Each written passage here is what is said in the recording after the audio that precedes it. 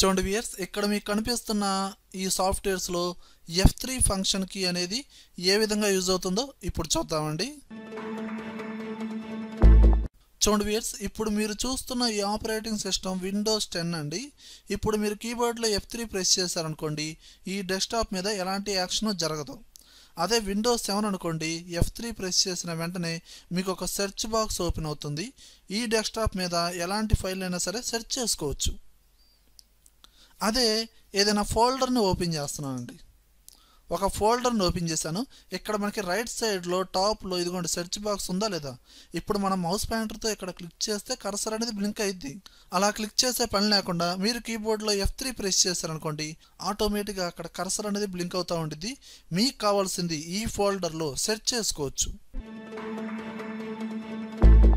Note pad ఇప్పుడు జనరల్గా ఏంటంటే ఈ F3 ఫంక్షన్కి ఇందులో ఏ విధంగా యూజ్ అవుతుందంటే, ఇప్పుడు కామన్గా మనకు కావాల్సిన క్యారెక్టర్ని కానీ మనకు కావాల్సిన వర్డ్ని కానీ ఫైండ్ అవుట్ చేయొచ్చు. ఎలా, మనకి ఎడిట్ మెనూలో ఒక ఆప్షన్ ఉందండి, ఫైండ్. దీన్ని ప్రెస్ చేసామనుకోండి, మీరు ఏదైతే ఫైండ్ అవుట్ చేద్దాం అనుకున్నారో ఆ వర్డ్ని ఆ క్యారెక్టర్ని ఇక్కడ టైప్ చేయాలి. టైప్ చేయబోయే ముందు కర్సర్ అనేది స్టార్టింగ్లో పెట్టుకొని, ఏది ఈ డేటాలో నోట్ ప్యాడ్ డేటాలో కర్సర్ అనేది స్టార్టింగ్లో పెట్టుకొని మీరు ఏదైతే ఫైండ్ అవుట్ చేద్దాం అనుకుంటున్నారో అక్కడ టైప్ చేయండి, కంప్యూటర్. ఓకే, ఇప్పుడు మీరు ఫైండ్ అవుట్ చేయాలనుకోండి, ఇక్కడ ఫైండ్ నెక్స్ట్ అనే బటన్ ఉంది కదా, దీన్ని ప్రెస్ చేయాలి. మళ్ళీ కంప్యూటర్ అనే వర్డ్ ఎక్కడ ఉంది కావాలి అనుకుంటే మళ్ళీ ఫైండ్ నెక్స్ట్ అనే బటన్ని ప్రెస్ చేయాలి. మళ్ళీ సెర్చ్ చేయాలంటే మళ్ళీ ఫైండ్ నెక్స్ట్. ఓకేనండి, ఇప్పుడు చూడండి, మళ్ళీ నేను కర్సర్ అనేది స్టార్టింగ్లో పెట్టి, ఓకే, ఇప్పుడు ఎడిట్ మెనూలోకి వెళ్ళి ఫైండ్ అని ప్రెస్ చేసి మళ్ళీ ఇక్కడ కంప్యూటర్ అని ఆల్రెడీ డిఫాల్ట్గా ఉంది. ఇప్పుడు నేను ఫైండ్ నెక్స్ట్ అన్నా. ఓకే, ఇప్పుడు డైరెక్ట్గా ఈ బాక్స్ని క్లోజ్ చేశా. ఇప్పుడు మళ్ళీ నేను అగైన్ ఫైండ్ నెక్స్ట్ అని ప్రెస్ చేయకుండా ఆ ఫైండ్ నెక్స్ట్కి షార్ట్ కట్ ఏంటంటే F3. అదిగోండి, మళ్ళీ F3 కెనాట్ ఫైండ్ కంప్యూటర్ అంటే దాని తర్వాత కంప్యూటర్ అనే వాడు ఈ డేటాలో ఎక్కడా లేదంట. ఈ విధంగా అంటే ఫైండ్ నెక్స్ట్కి షార్ట్ కట్ ఏంటండి F3. MS వర్డ్, ఇందులో మీరు ఏదైనా డేటాని సెలక్షన్ చేసినా చేయకపోయినా, ఓకే నేను సెలక్షన్ చేస్తున్నాను, ఇప్పుడు F3 ప్రెస్ చేశారనుకోండి ఎలాంటి యాక్షను జరగదు. అదే మీరు ఏదైనా డేటాను కానీ ఏదైనా షేపుడు కానీ సెలక్షన్ చేసి ఆల్ట్ F3 ప్రెస్ చేశారనుకోండి, ఇక్కడ మీకు ఒక డైలాగ్ బాక్స్ ఓపెన్ అయింది, క్రియేట్ న్యూ బిల్డింగ్ బ్లాక్. అసలు ఈ ఆప్షన్ ఏ విధంగా యూజ్ అవుతుందంటే, చూడండి చిన్న ఎగ్జాంపుల్, నేనేం చేస్తున్నానంటే ఒక షేప్ అనేది డ్రా చేస్తున్నాను. ఓకే, ఈ విధంగా డ్రా చేశాను. ఇప్పుడు ఫార్మాట్ ట్యాబ్లోకి వెళ్ళి దీనికి ఒక కలర్స్ మార్చి రైట్ క్లిక్ ఇచ్చి యాడ్ టెక్స్ట్, ఇక్కడ నేను కంప్యూటర్స్ అడ్డా ఈ విధంగా టైప్ చేశానండి. కొంచెం క్యాపిటల్ లెటర్స్లో పెడుతున్నాను. ఓకే, కొంచెం size పెంచేసాను. Okay, and font style కూడా మారుస్తున్నానండి, కొంచెం డిఫరెంట్గా ఉంటుందండి. అండ్ కలర్ కూడా మారుస్తున్నాను. ఓకే, దీని తర్వాత మళ్ళీ అగైన్ ఎంటర్ కొట్టానండి, అంటే కిందకు వచ్చేసాను. కొంచెం ఫాంట్ సైజ్ తగ్గించేసి ఇక్కడ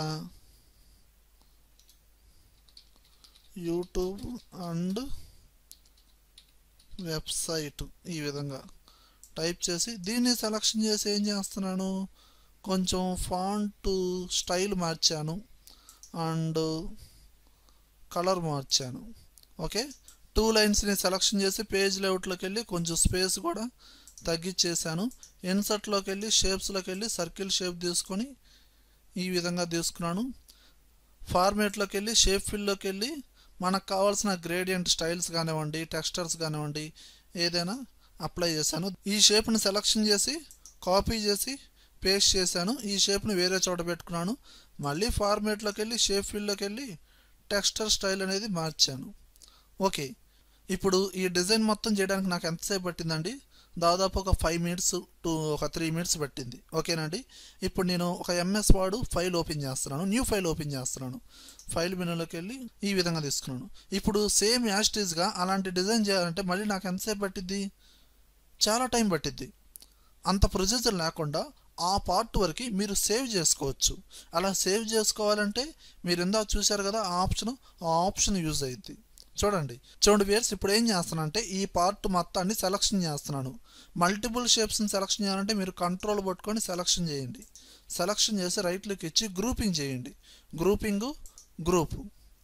దీని తర్వాత ఏం చేస్తారు అంటే ఇప్పుడు ఆల్ట్ F3 ప్రెస్ చేస్తే మనకి ఏ ఆప్షన్ ఓపెన్ అయింది? ఇదిగోండి Alt F3 create new building black. ఈ ఆప్షన్ ఎక్కడ ఉంది అంటే ఇదిగోండి ఇన్సర్ట్ ట్యాబ్లో క్విక్ పార్ట్, ఈ ఆప్షన్ ప్రెస్ చేయండి.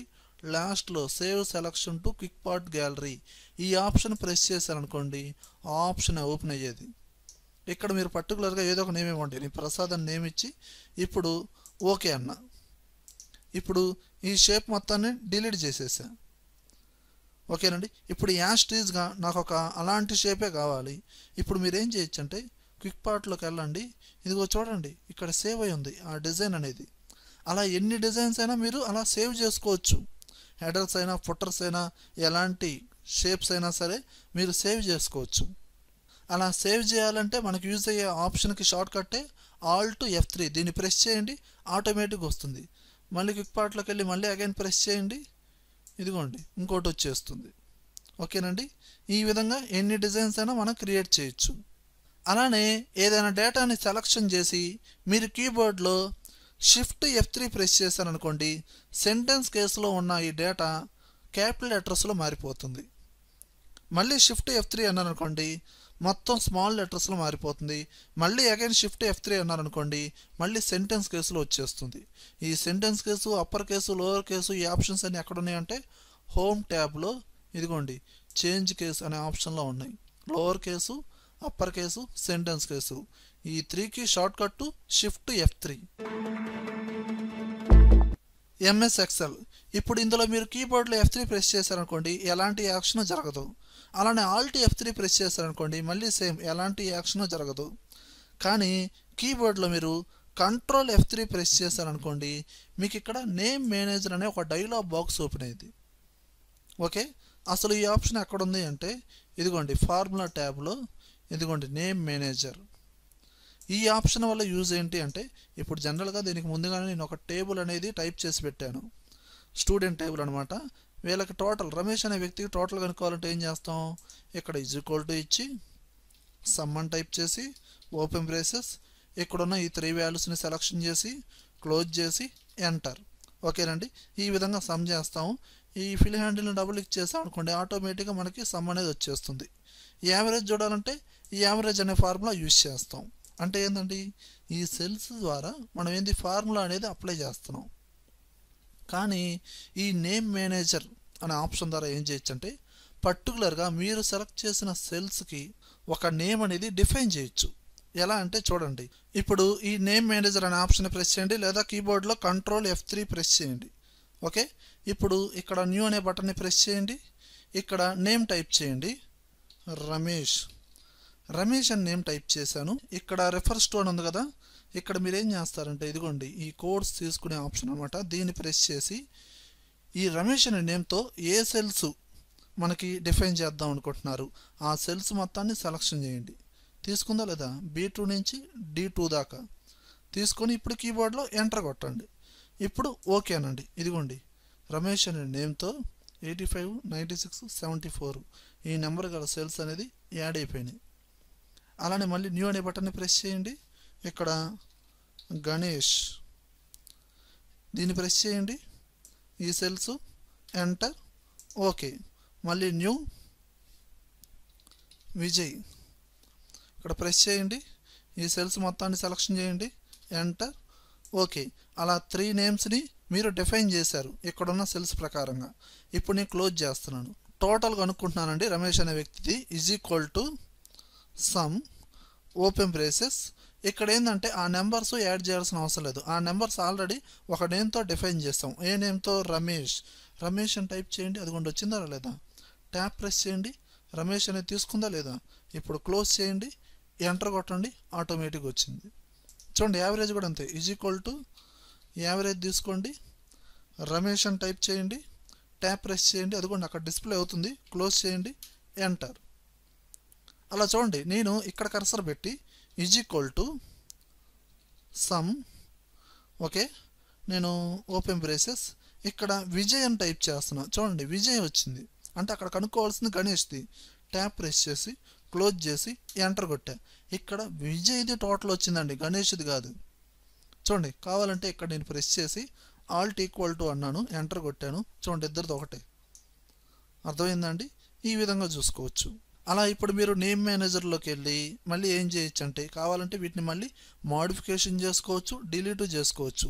అంటే గణేష్ అనే డేటా మార్చుకోవాలంటే ఇక్కడ ఎడిట్ అనే బటన్ని ప్రెస్ చేయండి.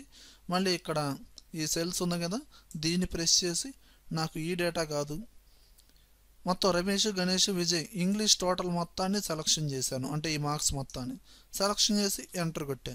ఇప్పుడు డేటా ఏందండి, ఏది గణేష్ అనే వ్యక్తిది. C2 నుంచి C4 దాకా సెలక్షన్ చేసి ఓకే అన్నాను, డేటా మార్చేసాను.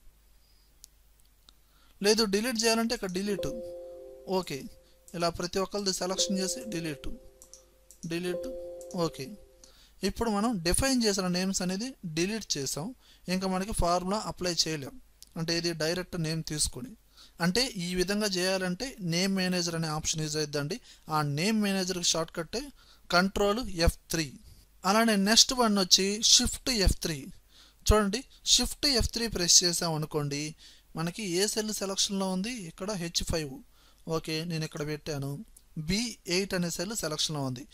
ఇప్పుడు ఒక ఫార్ములా అప్లై చేస్తున్నామంటే ఈజ్ ఈక్వల్ టు అనేది మెన్షన్ చేస్తాం, అంటే ఫార్ములాకి రెడీ అవుతున్నట్టే కదా. ఓకే, నేను ఇప్పుడు ఈజ్ ఈక్వల్ టు ఇచ్చానా, B7లో ఇవ్వలేదు. ఇప్పుడు మీరు షిఫ్ట్ F3 అన్నారనుకోండి, చూడండి ఇన్సర్ట్ ఫంక్షన్ అనే ఒక డైలాగ్ బాక్స్ ఓపెన్ అయింది. ఇది కూడా మనకి ఫార్ములా ట్యాబ్లో ఇదిగోండి ఫస్ట్ వన్ ఇన్సర్ట్ ఫంక్షన్, అంటే ఇక్కడ ఒక ఫంక్షన్ని ఇన్సర్ట్ చేస్తున్నట్టు. ఇక్కడ some, average, if, hyper link అన్నీ ఉన్నాయా లేదా. ఓకే, సమ్ తీసుకొని ఓకే అనండి. ఇక్కడ మనకి మీకు కావాల్సిన, అంటే ఏదైతే సమ్ చేద్దాం అనుకున్నారో ఆ నెంబర్స్ మొత్తాన్ని సెలక్షన్ చేసుకోవచ్చు. ఇలా సెలక్షన్ చేయండి, ఓకే అనండి. ఇదిగోండి సమ్ వచ్చేసింది. అలానే ఇక్కడ క్లిక్ చేయండి, షిఫ్ట్ F3.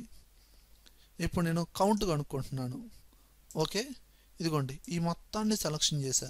ఈ టోటల్ వాల్యూస్ మొత్తం ఏంటండి, మొత్తం 9 వాల్యూస్. ఓకే అన్న, అదిగోండి 9 వచ్చిందా లేదా.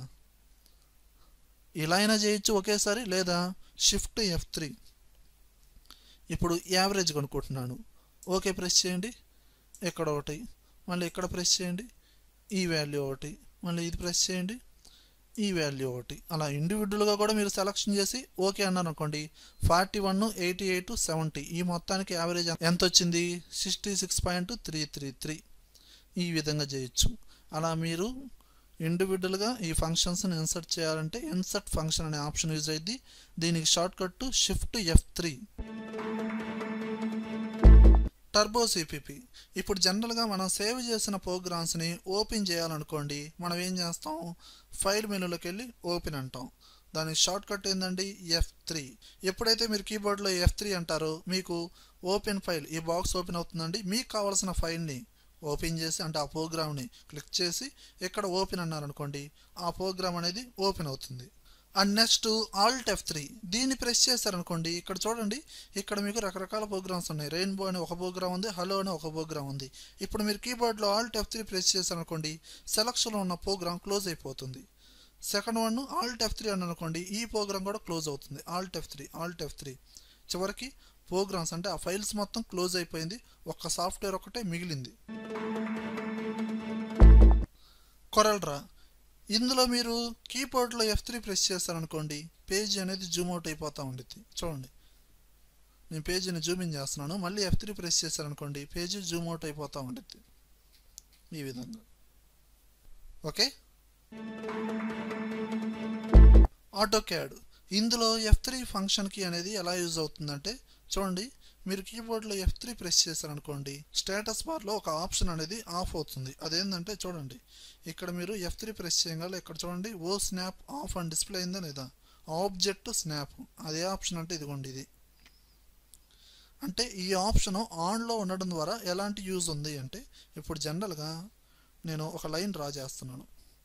ఓకే, ఈ విధంగా డ్రా చేశాను. ఇప్పుడు ఈ లైన్కి స్టార్టింగ్ పాయింట్ ఉండిద్ది, మిడిల్ పాయింట్ ఉండిద్ది, అండ్ ఎండింగ్ పాయింట్ కూడా ఉంటుంది. ఇప్పుడు నేను ఇంకో లైన్ అనేది డ్రా చేద్దాం అనుకుంటున్నాను. దాని స్టార్టింగ్ పాయింట్ ఎలా తీసుకోవాలంటే ఫస్ట్ ఏ లైన్ అయితే తీసుకున్నానో ఆ లైన్ స్టార్టింగ్ పాయింట్ ఎక్కడి నుంచి అయితే బిగిన్ అయిందో అక్కడి నుంచి, లేదా ఫస్ట్ లైన్ సెంటర్ పాయింట్ నుంచి నేను ఈ లైన్ అనేది బిగిన్ చేద్దాం అనుకున్నాను. ఏదో నేను ఇలా క్లిక్ చేసి ఇలా డ్రా చేశాను, ఎంటర్. ఇప్పుడు బాగా జూమ్ చేసి చూశాను అనుకోండి, ఏమైంది, కొంచెం ముందుకే డ్రా చేశాను. పర్ఫెక్ట్గా డ్రా చేశానా? చేయలేదు. ఎందుకు అంటే ఆబ్జెక్ట్ టు స్నాప్ అనేది ఆఫ్లో ఉంది కాబట్టి. ఈ ఆటో క్యాడ్లో వెరీ వెరీ ఇంపార్టెంట్ అండి.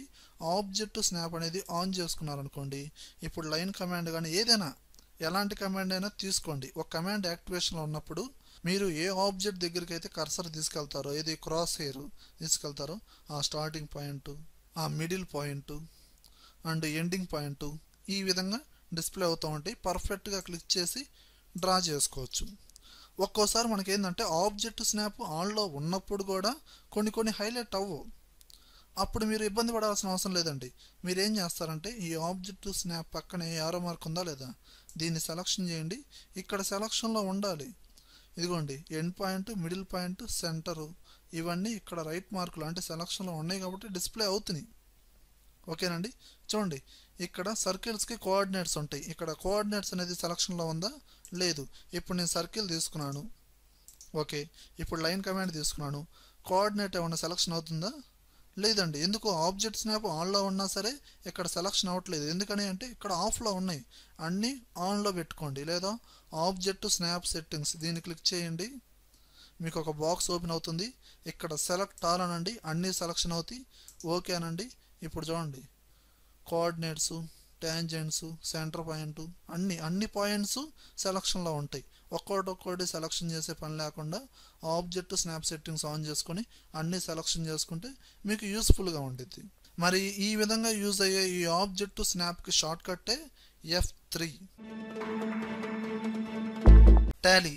ఇందులో F3 ఫంక్షన్కి ఏ విధంగా యూజ్ అవుతుందంటే, ఇప్పుడు ప్రజెంట్ మనం ఉన్న ఈ యూజర్ ఇంటర్ఫేస్ ఏంటండి, గేట్వే ఆఫ్ టాలీలో ఉన్నాం. అంటే ఒక కంపెనీ అనేది సెలక్షన్లో ఉంది. ఇప్పుడు మీరు F3 ప్రెస్ చేశారనుకోండి, ఎలాంటి యాక్షన్ జరగదు. అదే కీబోర్డ్లో ఆల్ట్ F3 ప్రెస్ చేశారనుకోండి, మీరు డైరెక్ట్గా కంపెనీ ఇన్ఫోలోకి జంప్ అవుతారు. అంటే కంపెనీ ఇన్ఫోలోకి వెళ్ళడం ద్వారా యూజ్ ఏంటి అంటే, ఒక న్యూ కంపెనీని మనం క్రియేట్ చేయొచ్చు, కావాల్సిన కంపెనీని సెలక్షన్ చేసుకోవచ్చు, అన్సెలక్షన్ చేసుకోవచ్చు, సెలెక్ట్ చేసిన కంపెనీని మోడిఫై చేయొచ్చు, డిలీట్ చేయొచ్చు. ఇలాంటి ఆప్షన్స్ మొత్తం మనకి కంపెనీ ఇన్ఫోలో ఉంటాయి. ఇదిగోండి, సెలెక్ట్ కంపెనీ, సెలక్షన్ చేయడానికి మనకు కావాల్సింది. షట్ కంపెనీ, సెలక్షన్లో ఉన్నది అన్సెలక్షన్ అవుతుంది. క్రియేట్ కంపెనీ, ఒక కంపెనీని క్రియేట్ చేయడానికి. ఆల్టర్, సెలక్షన్లో ఉన్న కంపెనీ అనేది మోడిఫై చేయొచ్చు, డిలీట్ చేయొచ్చు ఆల్టర్లోకి వెళ్ళి. అసలు ఏ కంపెనీ సెలక్షన్లో ఉంది అంటే, మీరు లెఫ్ట్ సైడ్లో చూడండి, ప్రసాద్ అనే నేమ్ తిక్కుగా కనబడుతుందా లేదా, ఆ ప్రసాద్ అనే కంపెనీ సెలక్షన్లో ఉంది. ఇలాంటి ఆప్షన్స్ మొత్తం మనకి కంపెనీ ఇన్ఫోలో ఉంటాయి. ఆ కంపెనీ ఇన్ఫోలోకి వెళ్ళాలంటే short cut Alt F3. MS power point, Photoshop, page మేకర్లు ఈ F3 ఫంక్షన్కి వల్ల ఎలాంటి యూజ్ ఉండదు. ఓకే వియర్స్, ఈ వీడియో కనుక మీకు నచ్చినట్టయితే లైక్ చేయండి, కామెంట్ చేయండి, షేర్ చేయండి. ఒకవేళ యూట్యూబ్ ఛానల్ని సబ్స్క్రైబ్ చేయకపోతే వెంటనే సబ్స్క్రైబ్ చేయండి. Thank you very much.